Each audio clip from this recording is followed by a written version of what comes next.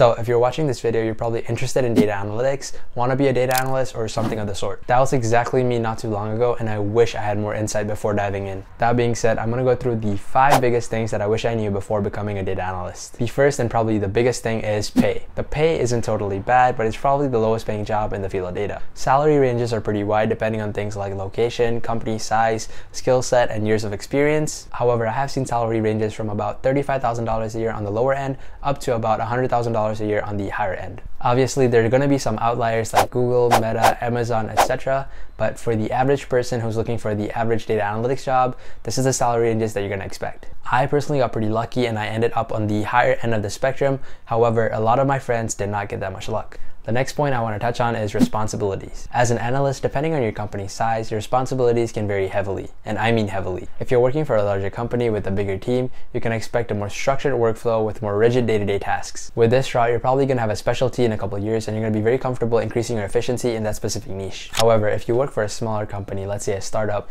your workload's going to be a little bit more messy and also a little bit more vague. For example, you might have to dip your hands to do some data engineering, some data science, some machine learning, or even some architectural modeling work. You might be working on a dashboard or reports for your stakeholders today with SQL and asked to do a more complex time series forecasting tomorrow for the sales team. In my opinion, it's just the way the world works. Most smaller companies tend to have a lower budget and tend to look for data analysts as their first hire, probably because the salary expectations are lower. However, if you're able to swallow the workload, keep your head up, and keep going, I think the knowledge and experience you're going to get is going to make you an immensely valuable and versatile candidate in the future. This brings me to my next point, which is the need to constantly learn. Most of you might already know this if you're interested in the field of data, but to those of you who don't, you're probably going to be learning something new every other day, week, or month. This is purely because of how fast technology has grown and also how dependent our careers are to the technology in terms of scalability and efficiency. It just seems like every other day there's a new tool, library, or framework that gets released that's just slightly better than the previous version, which encourages you to make the switch. So if you're interested in entering the field of data, just make sure you get used to learning curves and hopefully you learn to enjoy them. I also think it's important to note that it's okay to not know everything. In fact, when I first started, I barely used SQL, I didn't have any experience with Power BI tools, and I also hardly ever used Excel and Google Sheets. After some time and a lot of guidance, I got the hang of the basics and progressed from there. Depending on your job, you might even have to learn some programming languages like Python or R.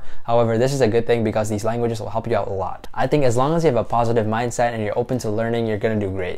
The next thing I want to point out is the importance of soft skills. Back when I was first applying for jobs, everyone was stressing out on the importance of technical skills that they completely overlooked soft skills entirely. I was told to go do leak code, understand pivot tables, and memorize SQL queries, and although some of the advice might be good, I think there's a better approach you can take. Yes, don't get me wrong, the technical aspect is immensely important. In fact, it's the foundation of all the work you're going to be doing.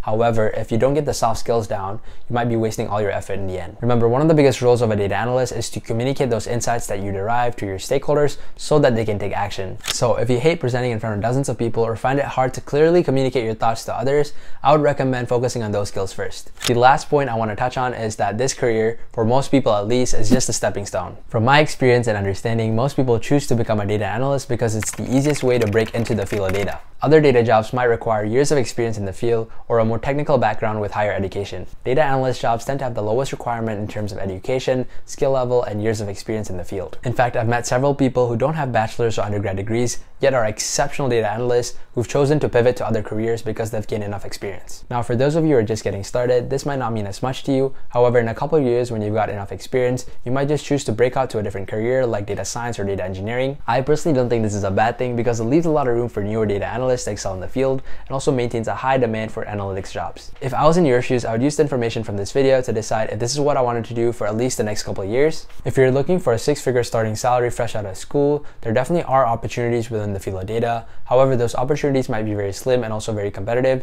so you might have better chances elsewhere. Maybe you were considering software engineering as an alternative career path, and hopefully now you have enough time and also information to make that decision. Me personally, I think I would have made the same decision because I believe, at least in the technical field, this is the best job suited for me. Maybe sometime in the future I'll pivot careers and swallow my own words. However, right now I'm very happy with my career choices. Anyway, let me know what you guys think in the comment section down below. I try my best to read every single comment and respond as best as I can. As always, thank you guys for watching and I'll see you in the next one.